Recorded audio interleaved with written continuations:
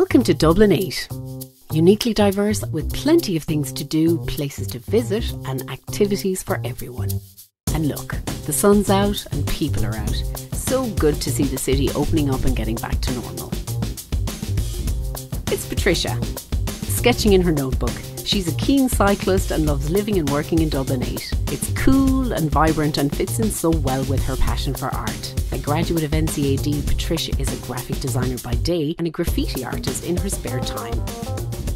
Morning Sam, a daily gym goer and a member in Energy Gym. Handy, as it's just beside his office. He can't get enough exercise and loves to keep an eye on his workouts and steps.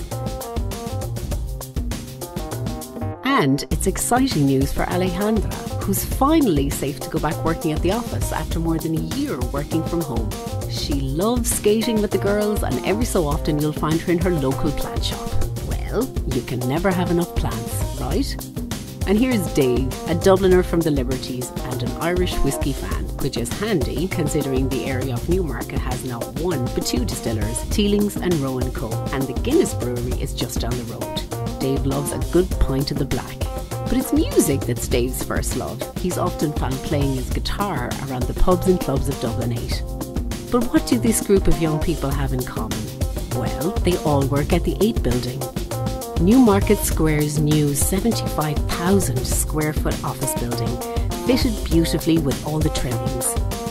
This is a vibrant, active building. There is a variety of sizes and floor plates available to meet any occupier's needs. The 8 building benefits from numerous car parking spaces, we've 18 in total, as well as ample shower facilities and bike facilities.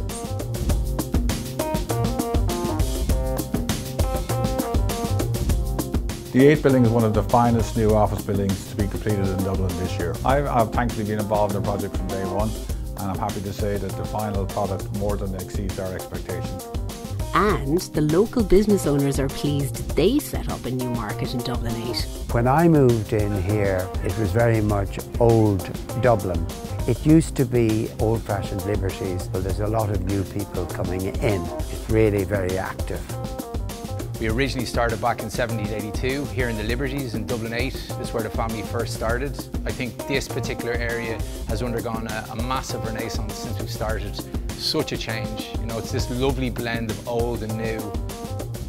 Dublin 8 is cool. Both vibrant and bustling. The place for the future. It's an honest place. Colourful and cultural. Trendy. Diversity.